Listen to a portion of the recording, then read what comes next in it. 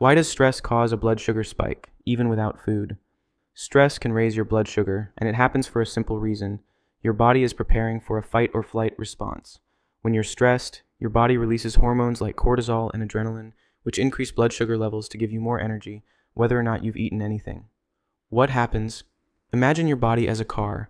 When you're stressed, your body sends a signal to put the car in high gear, preparing for action. Cortisol helps by releasing stored glucose into the bloodstream, while adrenaline speeds things up. Even without food, your body is flooding itself with energy to deal with the emergency, causing a spike in blood sugar. Intriguing concept.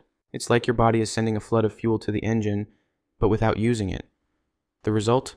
Your blood sugar goes up, but you don't burn it off with physical activity, leaving you with an energy spike that doesn't get used. Imbalance effects.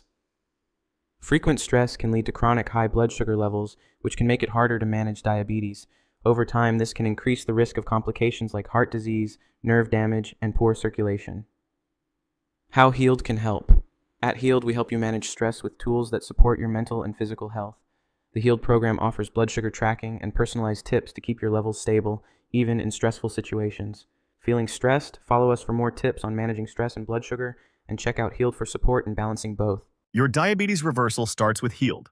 Now, with money-back guarantee. For more info, visit our website today.